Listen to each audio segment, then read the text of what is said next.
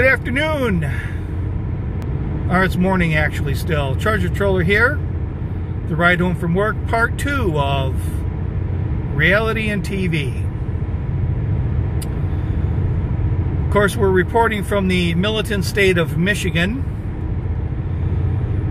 So we'll cover a little bit of what's happening in, well, a few short hours. In about 15 hours from now, 16 hours from now, you got to wear your mask law goes into effect. Yes, Governor Whitmer comes out on Thursday and talks about, well, you know, we might have to make some changes. And then, of course, on Friday, afternoon, they come out, well, everyone's got to wear a mask in public place, or it's a $500 fine, or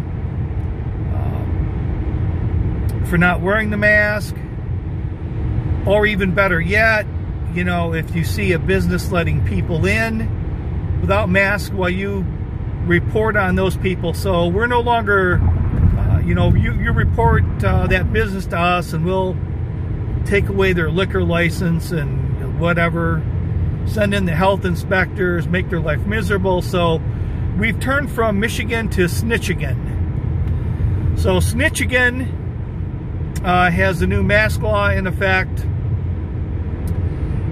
The one thing that has always, kind of got to me a little bit is I never really watch much of them. I really don't watch any of Whitmer's press conferences, or her, whatever you want to call them.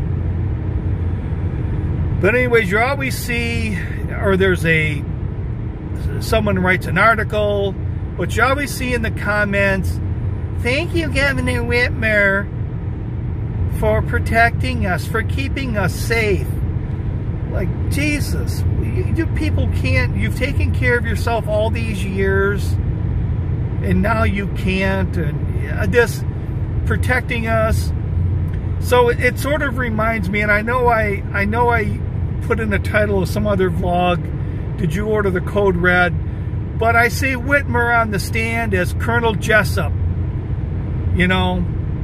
My executive orders, although grotesque to you, probably saved lives. Or I have neither the time nor the inclination to explain myself to you. I would rather you just wear your damn mask or run for governor yourself. Either way, I don't give a damn what you think you're entitled to. See, this is all, it probably saved lives. And then when it turns out this is nothing but a big scare, they're going to say, well, it was better to err on the side of caution. So Snitchigan residents, get ready to wear your mask up until November 3rd or November 4th. Soon as the election is over, everything will be back to normal. But I still have a feeling, though, that eventually Governor Whitmer is just going to get on the patience of, try the patience of too many of the residents, and they're just going to say no more. There's a couple of county sheriffs that have already publicly said that you see someone without a mask on, don't call us. No, thank you. I know the county that I was in, they'd already, they weren't going to enforce some of the stuff, and I think this is, might be a little bit of a way around that. They haven't came out and said anything about the masks, but now they've made it about the businesses as well, so you can snitch on the business owners as well. I wish people would kind of get tired of it and not take it anymore. All these cases majority of the cases are in nursing homes. Like I said before, they had the 2,200 bed FEMA hospital or hospitals, 2 1,100 bed hospitals set up in the Detroit area for a month. In total, they both cared for 30 patients, 33 patients, I think. But oh, now it's back. You don't hear him talk about ventilators. You don't hear him talking about hydroxychloroquine. You don't hear him talking about any of that stuff. You don't hear him talking about hospitals being overrun. You know, we're not doing this to know more about flattening the curve. None of the stuff before that all this was about.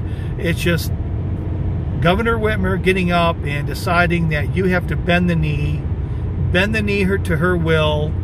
Businesses, you will bend the knee as well. And we're going to continue this until I say so. And the other thing too is, you know, Republicans aren't saying anything. Maybe they're just letting us see just how bad it's going to get. Maybe they're waiting for the residents to say no more.